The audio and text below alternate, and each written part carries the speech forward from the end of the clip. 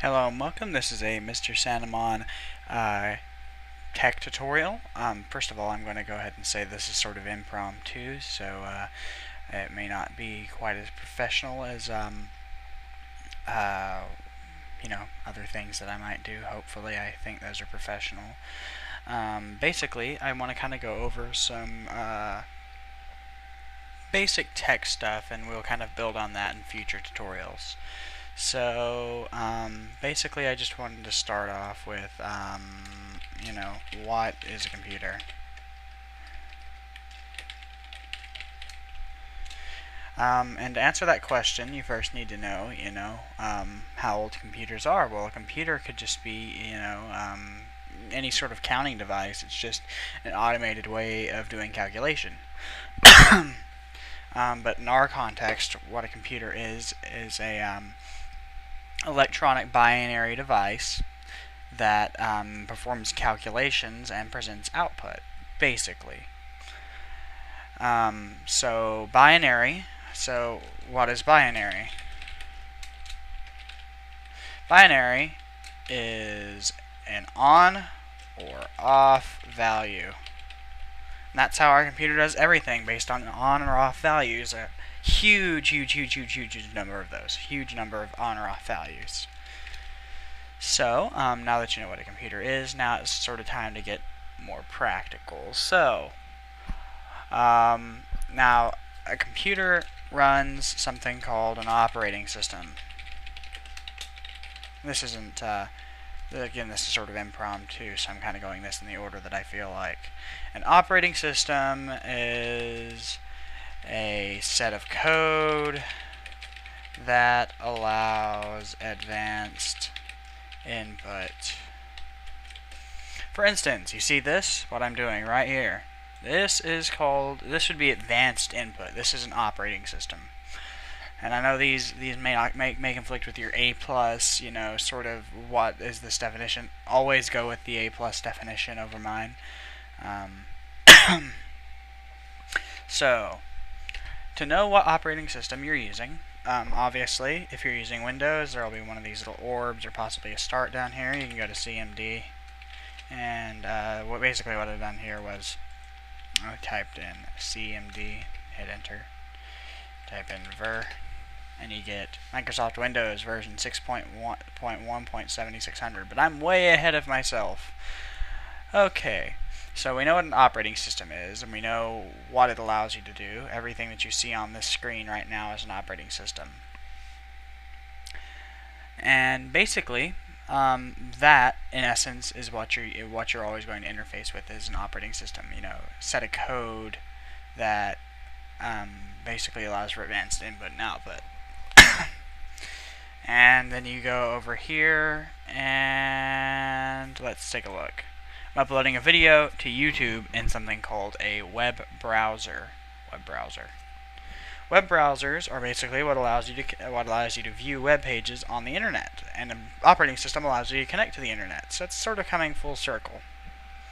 And if you go to say something like Facebook or whatnot, you can you're browsing to the internet by making a connection in your operating system, and then browsing over a web browser. Sort of comes full circle. So there are two types of components to computer. There's the software component, and I don't know if I spelled component right. Hardware. You have hardware. So software is basically code, and hardware is basically tangible stuff. Anything you can touch with your hands is going to be hardware. Your case, hardware. Motherboard, hardware. RAM, hardware. So, it's always best to start off with hardware when we're going through this. So, the most important part of arguably, is going to be your motherboard. And a motherboard is a central hub for the connection of other pieces of hardware. Basically, your motherboard is the spine of your computer. spine. We'll do a body analogy. So the motherboard is the spine. Then the second most important thing is the CPU. It is the brains of the computer. It performs calculation. Then you have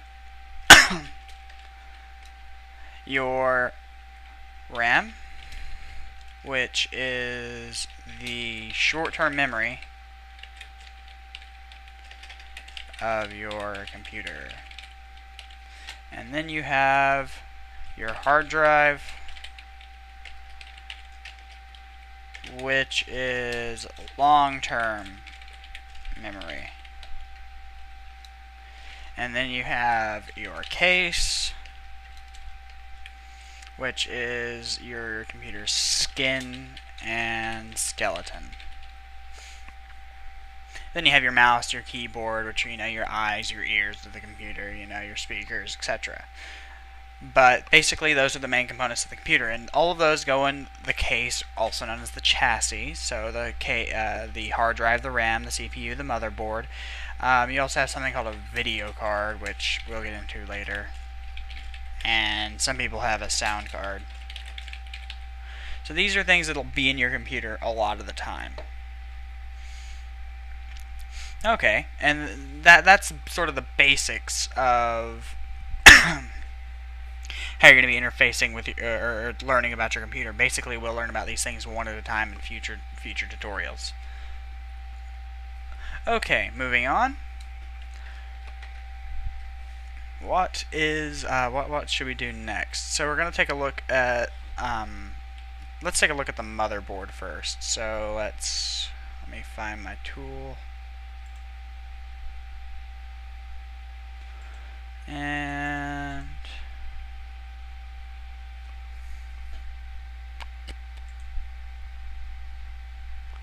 why can't I do this? Black.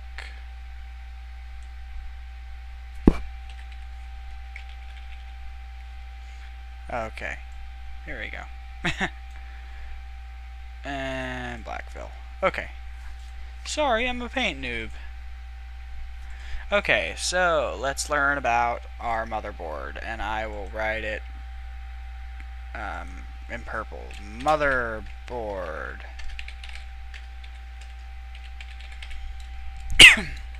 What does the motherboard do? It allows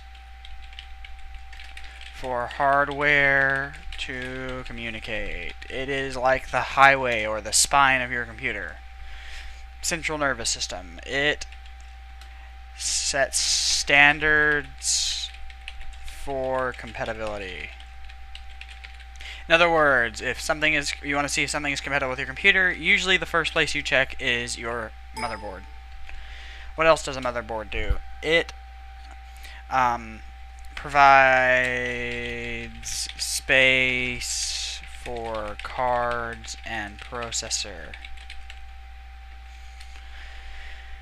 And it sets speeds. So if something is going slow, the bus on your motherboard, maybe the point between RAM and CPU may be slower, so it does set a maximum speed. So it sets, maximum speeds. Kind of. Well, yes, it does, but it's very difficult to notice because you're not going. Usually, other things are going to be limiting your speed first. So that's what the motherboard does, and there are many standards. So what are motherboard standards? Motherboard, and we'll change the color for this because it is more of a hardware thing. So motherboard standards. It is referring to the size and shape of the motherboard, the orientation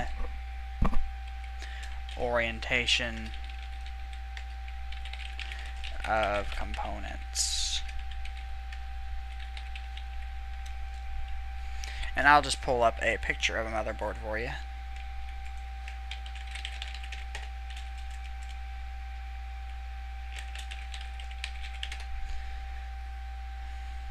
Here we go. Let's see, let's find a good one. Here's a good picture of a motherboard. See the components and all this looks kind of scary. The motherboard is that big purple board with all these slots on it. There are some other things in this board, but that's a general idea of what a motherboard is.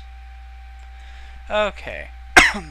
So what are the standards? Well, you have the most common, which is ATX. ATX is going to fit in most cases, so the standard size for a motherboard is going to be in reference to the case. So let me write that up here. Reference to what case it will fit in. And also to some extent what components will go into it. Then you have micro and mini ATX, which are for smaller computers. You have BTX, which is a sort of defunct sort of standard for it's cooling efficient. And then you have NLX, and basically the one you'll want to focus on is this one. Most of the things you'll want to know. Another thing is every one micro and mini ATX will fit usually in a case that supports regular ATX. Big bonus if you don't want to spend a lot of money or you want to have a smaller case, etc. So a lot of the time big cases will fit all three standards, while small cases will usually only fit one standard. And then NLX is sort of defunct. So both of these I'm just going to put in blue because they're sort of defunct, they're sort of out of date, and we'll drop them down here. Okay. Now that we've gotten a sort of an idea of what type of motherboards you're going to be looking at, let's take a look at ATX. And we'll take a look at ATX in the next little tutorial, because I need to get some materials on it, because you'll want to have some pictures, which would be absolutely lovely. And if you liked this video, please make sure you comment, like, subscribe, and share. Also, this has been a Mr.Sanemon production.